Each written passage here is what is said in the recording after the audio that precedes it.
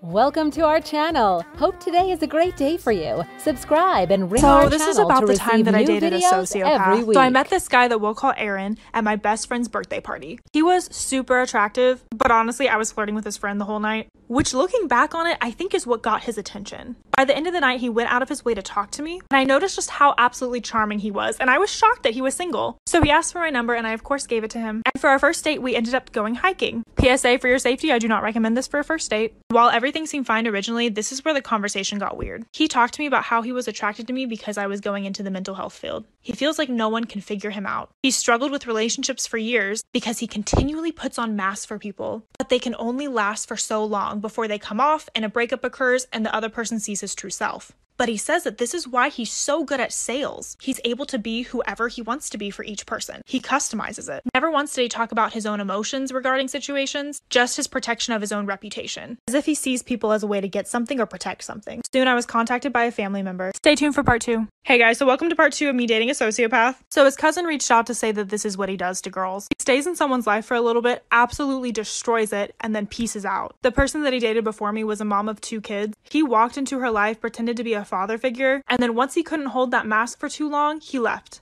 He only lasted like 3 months. Of course, me being absolutely stupid, I decided to continue dating this person. Part of it was because I was attracted to them, and another part was just pure fascination. He always told me what I wanted to hear. Looking back on it, I know that I was just another person that he customized whatever he had to say to. But not only did he win me over, he went out of his way to impress every single person in my life so that he would for sure have an in. And then on my birthday of last year, he called me to tell me he was too busy to date me. And I was beyond upset with myself for seeing so many red flags and still continuing. And that's when one of his best guy friends reached out to me, saying that he had been dating my best friend's little sister the entire time, talking to her and going on dates with her, having her over right after me, completely to timing. I cut him off and haven't heard from him in a year. Until last week. Stay tuned and follow me on Instagram. I guess here's part 3 of me dating a sociopath with receipts. So I went out downtown with my boyfriend Jeremy and a few of our friends. Went to a few bars and a couple clubs and had a great time, came home, was getting ready for bed, and then I got a text on my Snapchat. Y'all know the feeling of seeing someone's name pop up on your phone that you haven't seen as a notification for over a year. It's weird.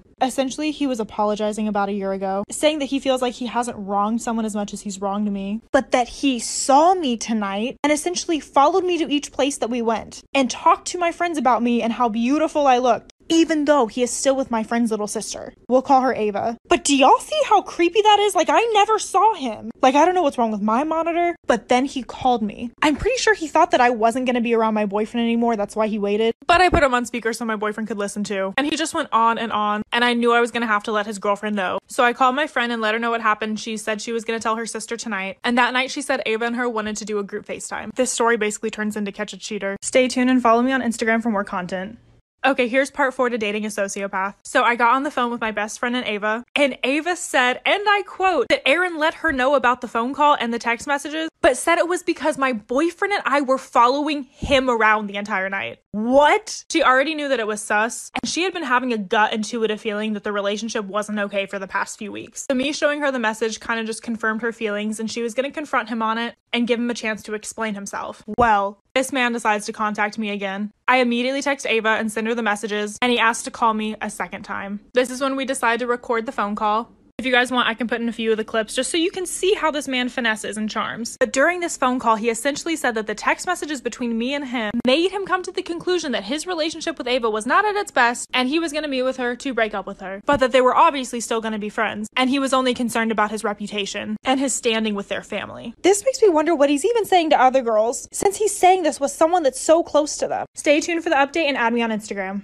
Storytime. My boyfriend tried to kill me so he could have my life insurance money. So I decided to go on Tinder to look for some potential matches, and lo and behold, a guy named Jared was there. He was adorable, he was charming, and we had multiple cell phone calls before deciding to meet. We met at Red Lobster, and it was like fireworks. He was so romantic and looked like a 6-foot-something cowboy. He took me to a wildlife bird refuge after dinner, and I instantly fell for him. We dated for months and everything was mostly good. However, he was just very pressuring for things. And I didn't want to take things too fast. I was 21 and he was 31. Eventually, this just gave me some bad vibes, so I decided to cut off the relationship. But a few months later, he called me saying that he couldn't forget me. He had been married before and his wife had passed away, so I felt very sympathetic towards him. He had a really nice job, making over $150K a year, and he said that all he wanted to do was take care of me and my child. So I moved in and things were good again. I would wake up in the morning, he would make me coffee, and I would help him with his kids. But I noticed that my weight was starting to go down. And that's when I realized he was putting something in my coffee. Follow me on Insta and stay tuned for part 2.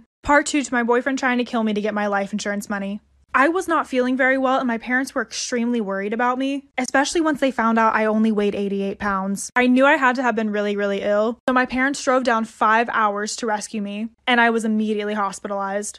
That's when I was able to put together the full story on what was going on. He started putting all the money that he was making into my bank account, but he didn't let me have access to it. He would take out loans in my name, making it look like I was making money. And my life insurance policy added to $500,000. During this time in the hospital, I was going through severe withdrawals from whatever he was putting into my coffee. But the second I stopped drinking it, I started to gain weight back. I was thinking that maybe he had done this to his previous wife. However, when I looked her up, I found out that she was still alive. They were just divorced. Later, I was able to find out that they even moved back in with each other. Make sure you don't ever get too blinded by love to realize that you're being taken advantage of. Follow me on Instagram, and if you have a story, DM me. Storytime, how I catfished the girl that my brother-in-law was cheating with. So my brother-in-law always had a bit of a cheating reputation, and he definitely gave me the worst vibe. He had even cheated on my sister before, but they forgave each other and worked things out. Whatever.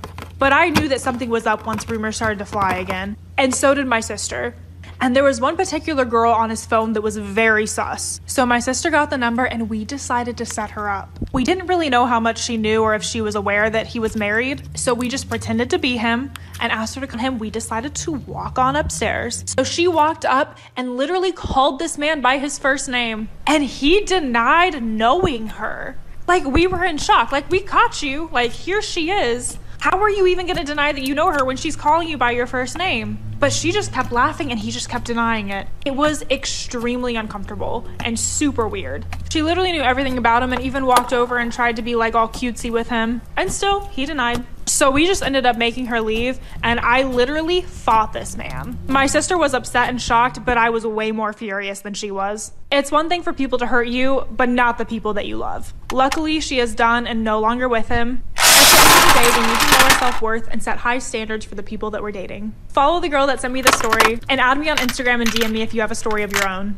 Storytime, how I found out my substitute teacher was actually my biological father. So of course I went to school for our usual class and our teacher wasn't there. So we had a substitute that day and I could have sworn that I recognized him, but I couldn't tell from where. There would be times during the lecture where I would look up and he would just be looking at me. I felt like there was a weird connection between the two of us, but I didn't exactly know where to place it. Since it was the last hour of the day, he asked me to stay after class. I immediately got the creeps and said no, I had to catch my bus. And I hadn't seen him for weeks after that. Some days later, I noticed a for sale sign on my neighbor's yard. So during their open house, I decided to peek out my window and see who was visiting.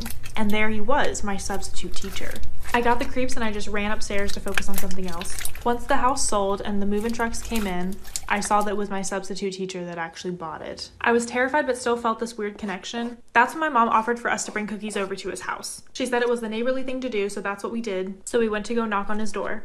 Stay tuned for part 2 and add me on Instagram. Okay, so part 2 to finding out my substitute teacher was actually my biological father. So the whole interaction between my mom and him was so odd. He was clearly high, so my mom just set the cookies down on his front door and we just left. Many nights after that, I just felt like someone was always watching me. I constantly got the creeps and I would just notice like little stuff going missing. But I never thought it was that big of a deal. But a few days later, this man invited us over for a dinner and my mom made me go. And it was just as strange. Like, I could tell that my mom was so uncomfortable. I asked to be excused to go to the bathroom, and once he showed me where it was, I did a little bit of snooping. In a room close to his bathroom, there was pictures of us. Like my mom and I, and baby pictures of me, and also recent pictures that we were completely unaware of. I ran downstairs and grabbed my mom and told her that we had to leave. She agreed, and once I told her about the pictures, we filed a police report. The police told me he was my biological father, and he was in the process of searching for me for 3 years. And to this day, my mom has still not talked to me about the situation. Sometimes you have to trust your gut. Add me on Instagram, and if you have a story you'd like to share, DM me.